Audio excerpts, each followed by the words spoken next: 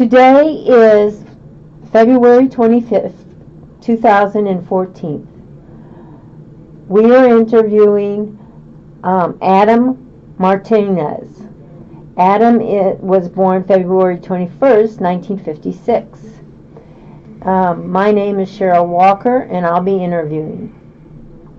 Mr. Martinez, could you state for the record what war and branch of service you served in? I served in the United States Army, and I was in Desert Storm. And what was your rank? Sergeant when I got out. Okay. And the service dates that you served in was November 1975 to June of 1982, and August of 1987 to August 1991. Your highest rank was Sergeant E5. Mm-hmm. Okay, and you served in Fort Hood, Texas, and Saudi Arabia, and Iraq. Is that correct? Yes.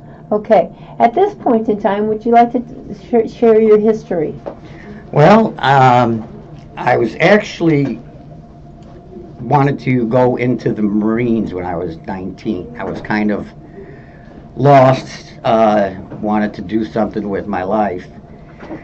And I talked to my brother, who was in the Army in Vietnam, my brother Art. And he says, you don't want to do that. He says, go to the Army. It's not going to be as rough on you. So I did. In 1975, I enlisted in the Army. Was stationed at Fort Gordon, Georgia, which ironically, back in the days, it was called Camp Gordon, Georgia, and my father was trained at Camp Gordon, Georgia. So I wound up taking my basic training at the same fort. After that, I did my AIT in Fort Dix, New Jersey, and I was a radio operator. And then I got stationed overseas in Germany and spent almost 4 years there working as a radio operator. I re-enlisted while in Germany, and then I came back for a computer information school at Fort Harrison, Indiana. And then I wound up getting stationed at Fort Leavenworth, Kansas, working at a data processing field office.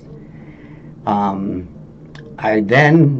last part of my second re-enlistment, I was then stationed at Fort Sheridan with the Midwest Region Recruiting Command. And got out of the service pretty idle for about a year, and then for 4 years I worked as a data entry clerk for an insurance company. And then I got the itch to go back in the military. So in August 1987, I went back in, went back to Fort Gordon, Georgia for training. Then I was stationed at Fort Hood, and from Fort Hood in 1990, that's when we departed for in October 1990. We departed for Saudi Arabia, and then eventually the Desert Storm War, and Iraq. I was in Iraq too. So you were in two different times, two different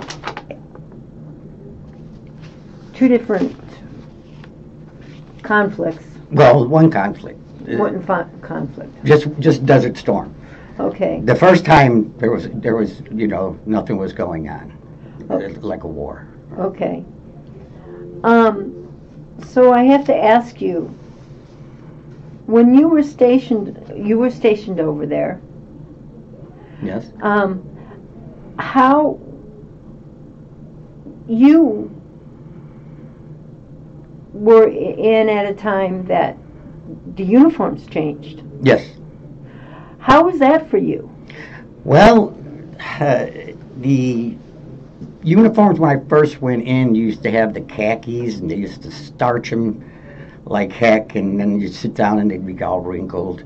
The utility uniforms were all right, and we had baseball caps we wore then, But when I went in the second time, I kind of liked the utilities that they had now. They got the battle dress uniforms with the camouflage and all of that, and that looked a little bit better as far as uniforms go. Now the Class A stood the same. Your dress uniform stood the same, but that was it. The utilities are the ones that had just about changed.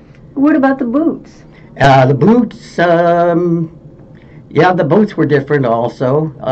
Actually, when we were in Desert Storm, we wound up getting desert boots out there. And I still have them. I only wore them a few times, and I still have them. They're like brand new. Okay. You didn't have to spit shine them? No, they were suede, like a suede material. Were they comfortable? Oh, yes, yes. Were they a lot more comfortable than the black ones? Yes. I don't know why, but they were. I guess maybe the way the soles and the heels were made and the inside part too. Okay. Did you keep any kind of diary? I did. During Desert Storm, I did keep a diary. From the time the day we departed until we got back. And it was sometimes a few words here and there, sometimes a little bit more lengthy, you know. I let my nephew read it one time, and he found some of it amusing because there is it wasn't all bad out there, you know. We had some good times out there, but I have the diary, and it's in a safe place. I don't want to live or lose that. That's interesting that you had a diary, and the reason I say that is because not many people did keep a diary. Mm-hmm. Congratulations. Thank you. And yes, people that say that it isn't amusing is wrong. It is amusing. You can have some good times, and we did. Yeah. We played before the actual ground war started on Thanksgiving. We had a football game, and me and some of the other soldiers, we hitched these big pieces of wood to the back of a pickup truck, and we went up and down the sand to try to level it out. And then we took water bottles, filled them with sand, and used those as our 10-yard markers. And so it was like the headquarters team against the first platoon team. And headquarters, they came out with cheerleaders and everything, but we beat them. And my lieutenant at the time, I spoke to him not too long ago on Facebook, and he says that, and I don't remember this, he said that there was a film crew out there from CBS or NBC or something, and that he's got film of us playing this football game. So I've been haggling him about getting a copy of it. So he says it's in a box somewhere in his basement, and he's trying to find it for me. That's interesting. Yes, it was. It was interesting. We played volleyball. You know, it was, like I said, it wasn't all sitting around waiting for something to happen. You know, you made best that you could. What was the sleeping conditions? The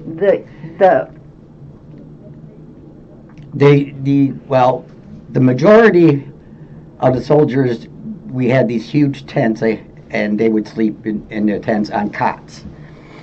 I was sleeping. I had a trailer, and I had my cot in there, and made it as homey as possible. We would get our MRE boxes, the meals ready to eat, and the box would slide out of this other box that was covering it. Well, once you got 2 or 3 of those, and you poke a couple holes in the box and put a piece of string in there, well, now you got a drawer. So socks, T-shirts, underwear, things like that. So you had about 3 of them stacked up, and you had your little dresser right there. So it was being very creative. Now, how come you got a trailer to sleep in? Well, because I had a hard time. We were working shifts, and it was hard for me to sleep because I'd be going to bed, and people would be waking up, or other people would be getting off shift, and then they're playing radios and stuff like that. Well, in the trailer, what happened eventually was my platoon sergeant came and told me that the commander, the captain, wanted nobody sleeping in the trailer. So I reluctantly went into the tent for a couple days, and what did he do? He moved into the trailer. So next to it was a pickup truck with a shelter on it. I moved right in there, and I slept on a communications metal rack. So we had a little rubber roll-out mattress and then a sleeping bag. So that's what I did. After he told me I couldn't be in there, he goes and moves inside there. He liked your sleeping conditions. Yeah.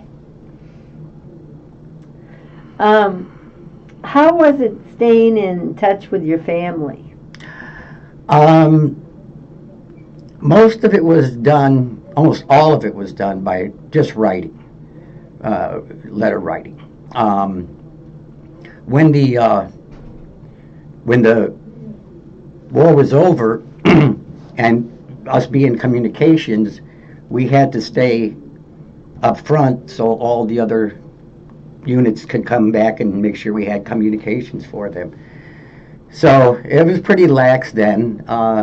So one day, the communication system we had, you could actually call back to the States. So here I'm in the desert in Iraq, and I called my sister's house. And she says, Adam? She says, where are you at? I said, I'm in Iraq. She says, no, you're not. You got to be down the block. You're coming in crystal clear. You got to. I said, Andrea, I'm in Iraq. So she didn't believe me. But she did after a while. She couldn't help but have to believe me because that's where I was. So that was all right. And yeah, but most of it was letter writing. So letters all the time. Did you get care boxes? Oh yes. From my family, I got care boxes from a group of middle school kids at a school in Florida. It was Bunnell, Florida, near Daytona Beach. And the thing about that is that prior to going over, leaving for Saudi Arabia, in the Fort Hood newspaper, there was like 7 letters from these kids from this school, who wrote supportive things. So I wrote each one of them back. Each individual kid I wrote back. Well, about a week before we leave, I get this manila envelope, and it's about that thick. And there's like 40 letters in there. And I wrote each one of the kids back. And so we kept up. They were writing to me too. And like I said, I would get maybe 20 here or 10 there or 15 here, but I made sure to write them all back. Well, like I said, then they sent me some care packages, and I think let me see, I got one teacher. They sent me a t-shirt, and I put it on just for the heck of it that day. And after when everything had settled down, I did talk to write to the teacher, and I told him, I said, when I get a chance, I'm going to take a 3-day weekend, and I'm going to come and visit you. And he said, okay, we'll arrange that. He said, you'll be able to stay at my place. So I did. I put in for the leave, flew down to Florida. Well, Daytona Beach Airport, they actually still roll out the staircase for you to walk off of, because it's not a very big airport. So I see a cameraman and the guy with a microphone out there, and I'm thinking maybe there's a somebody famous or a sports player on the plane that they're going to interview. So I waited till everybody got off, and then here I come walking down, and the guy with the microphone comes up. He introduces himself, and he says, "I'm so-and-so from," I think it was NBC affiliate down there in Florida. He says, "We're doing a piece on you." And I'm like, "Whoa." You know, he said, "Doug, could you just wait? We're going to go back into the concourse, and then I'll wave you in when and we'll have the cameraman set up, having you come into the concourse." So he waves me in, and I come in, and here's all these kids that were writing to me with balloons, plaques, all kind of stuff. And it was great. I got to go to the school. I went there one day in my dress uniform. I brought them gifts. I bought them patches, posters, anything that I can get from the publicity department at Fort Hood that they give me for free to hand out to these kids. So they all got something, you know, again, and it was a great feeling. And spent the time, like I said, with the teacher and his wife. He participates in Civil War reenactments, and he's a rebel soldier. So I figured I'd get him back, and I wound up buying him the cavalry Stetson, the black one, with the crossed swords and the gold braid. So I said, "You got to have this for your collection." For the school, I bought a replica 1800s saber with a scabbard and a plaque, and they put that right in, when they walk into the school. There's a display case, and put it on there, and I said, you know, dedicated to the students and faculty of Bunnell Middle School, you know, Sergeant Adam Martinez on there, and that's displayed there now. So it was a wonderful thing. Interesting. Mm-hmm. It's fantastic. Thank you. And what grade was this? They were like, I'd say, 5th and 6th grade. Yeah. In fact, I still correspond with one of the girls, and she moved from Florida, and she lives up here up in Michigan now, and we haven't seen each other since I was down there that last time, and she wants to get together with me and her husband when I get the time sometime. That's fantastic. So that would be pretty much a memorable experience. Oh, yes. Of something that happened while you were over there. Yes. Mm-hmm. Did you carry anything around for good luck? No, not really. Okay. No. Did you have plenty of supplies? Yes, we did. We were never really short on anything. You know, you got one hot meal a day or breakfast sometimes. But and then you had your MREs to eat, and you know, it wasn't it wasn't bad as far as the accommodations go for eating and everything else. It was just the long hours of the days that, you know, you're working 12-hour shifts, and that, you know, takes a little toll on you. Were you allowed to go out of the compound area? We used to go, when we were still in Saudi Arabia, we used to go to, there was this little tiny town, and it had like a grocery store, and you spelled cookies and soda, and then they also would have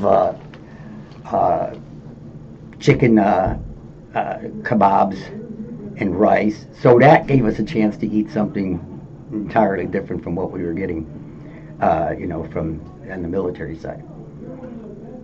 So that's about it. You know, we weren't.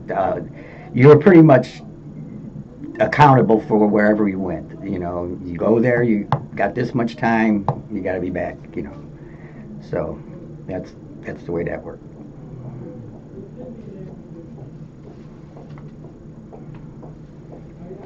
So did you get a leave while you were over there? Oh no, No. No leaves? No, when we got there in October, I didn't come back stateside until we came back in April. Okay.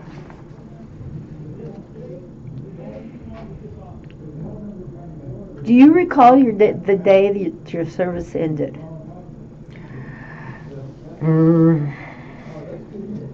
Yes. Yes, as a matter of fact, it was August, I want to say 9th or something like that. And when I landed at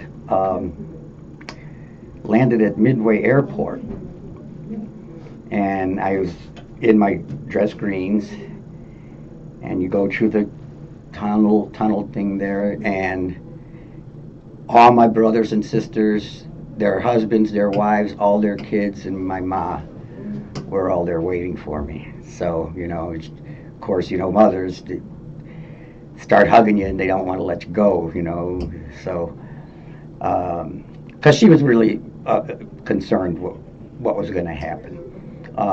My oldest brother, he was wounded in Vietnam, and I guess that weighed heavily on her mind, about what's going to happen to me. But it was a nice welcoming home, and then all my nieces and nephews got around me in the concourse there and saying, "Take me out to the ball game." And I'm a big Cub fan, so they saying "Take me out to the ball game" for me. So that's special. Yes, it is. Yes, it is. That's special. What did you do the days and the weeks after? Oh, just got reacquainted. You want to do so much, but you realize, you're home now. You slow down, take your time. So spending time with my family, visiting old friends, hanging out. That's about it. Did you have a job right after you came No, back? no. After I got out the second time, I was living with my mother and three of my brothers, I think it was at the time, and the two oldest brothers, they said, go to school, don't worry about helping to pay for bills and everything, just go to school. So I did that. I went to a community college, and I received an associate's degree in computer information system, but I was fortunate because I got offered a job to help. I was a tutor for a while, math tutor for a while, and then I got offered a job on a part-time basis as working with students who were having some difficulties. And then one day the dean came to me and said he had a position open for project student support, I believe they called it. And what it was entailed was going out to high schools and college fairs all over the city. So I did that, and I wound up eventually being full-time. Then they changed our title to college counselor. So that's pretty much what I did. I did that for up until February, I want to say 2008. Yeah, about that. So then that was it. Okay. And why don't you talk about some of your medals that you received? Well, I got the Army Commendation Medal. I think I got 3 oak leaf clusters on it. Those are, instead of you having 4 medals, they give you 1, and then if you're awarded the same medal again, they give you an oak leaf cluster to pin on it. So I had about 3 of those, about, I want to say at least 4 good conducts.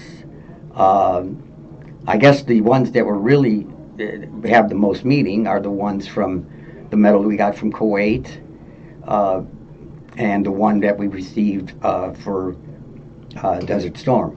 those were really, really nice ones, and those are the ones that, you know, you earned it. You know, you went over and did something, you earned them. So. Okay. And I see you got some patches on your. Mm-hmm. Can you explain those patches?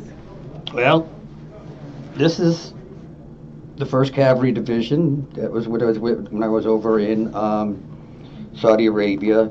These are just commemorative patches. Some of these are actually handmade by other veterans.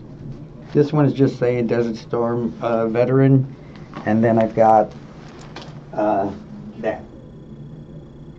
So pretty much explanatory. Okay. Some people collect the pins. You collect patches. Yeah, I've got some pins, but not a whole lot. Mm-hmm. And I didn't want to puncture the leather with pins, Mm-hmm. so Mm-hmm. these were all sewn on. Mm-hmm. Okay. Did you join any veterans organizations? No, I was part of the 1st Cavalry Division Association for about a year. That's about it. No VFW, nothing like that. Okay. Did you keep in contact with any of your friends in the service? Well, it was about, I want to say 3 years ago, I decided to go on Facebook, and I get a message from someone that I was stationed with down in Texas. And then next thing I know, here comes another one. And then one of them tells me, we've got our own Facebook page, Alpha Company 13 Signal Battalion. So it was just a matter of just clicking that on, and here comes up almost everybody that I served with on there. So started sending messages back and forth like that. So it was good to get in touch with some people. That's neat. Yeah, that was. Do you think there's a lot of I don't want to say organizations, a lot of what is the word that I want to say, groups or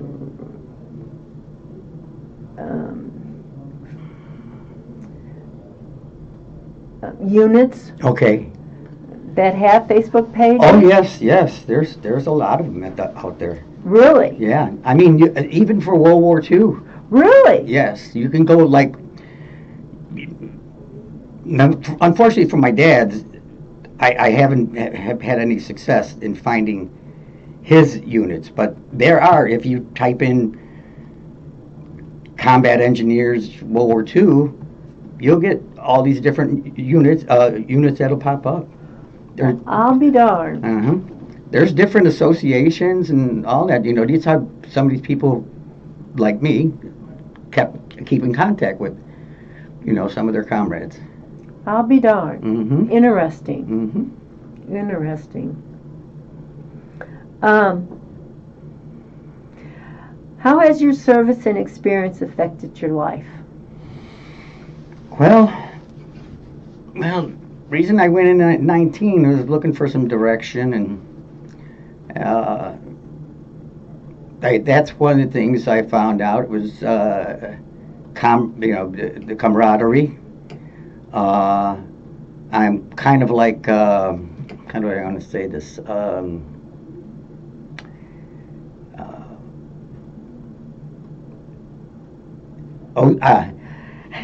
I have a slight case of OCD from being in the Army. Everything has to be in its place. Everything has to be in order. And so, little slight thing, but I look at it as a good thing because it keeps order in my life. So, but that's about it. Okay. Would you like to share some of your pictures? Yes, ma'am. This one of my father in World War II. Okay, this is your father? Mm-hmm. Art Martinez.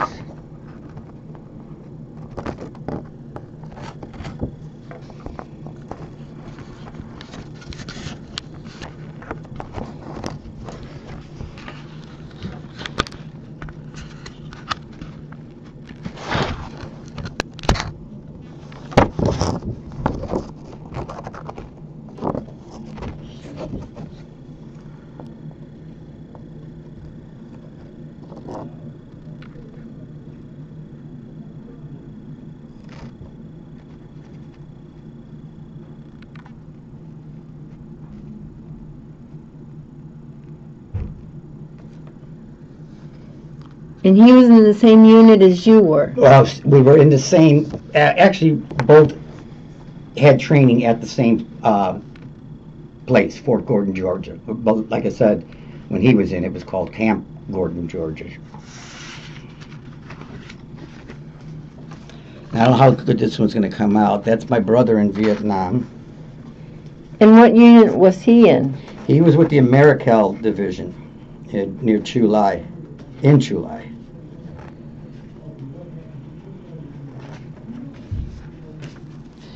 This is from my first tour.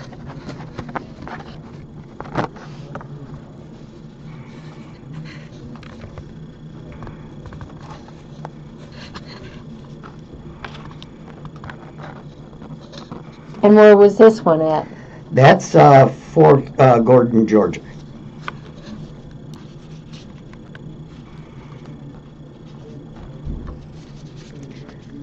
This one is from Fort Hood.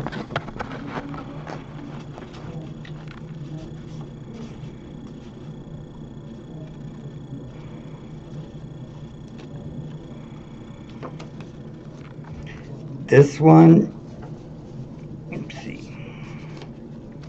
This one is actually from Fort Riley, Kansas, where I went to the NCO Academy. How long were you there? Well, I forgot the training was. I think it was a couple weeks.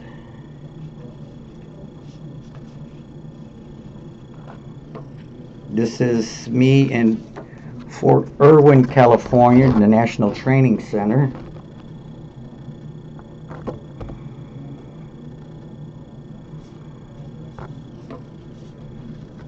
This is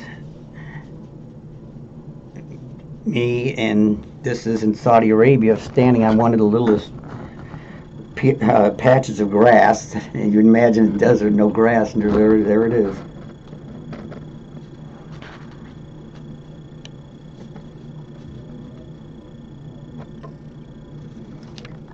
This is me in Saudi Arabia.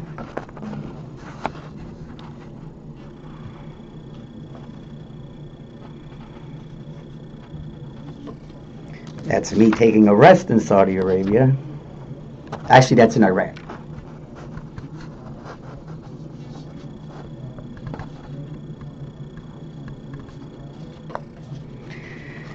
This is after it was over and before I got a chance to come home.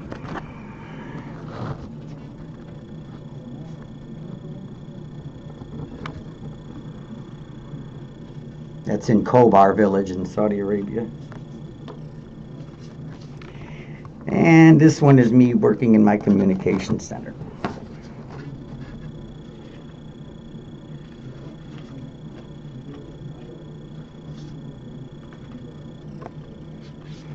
This is when I re-enlisted the first time in Germany.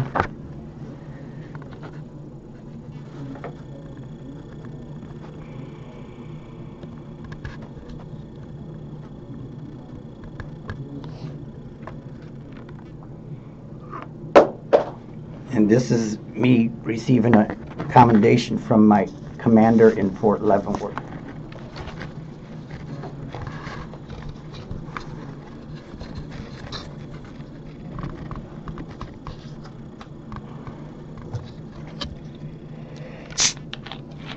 Okay. Is there anything you'd like to add? No, I just want to thank you for the opportunity and having me here to do this. I think it's worthwhile, and I can't wait to see it. Okay. Well, I would like to take the time and say thank you. Thank you. For allowing me to be the one that was able to interview you. And also thank you for serving our country. Thank you. And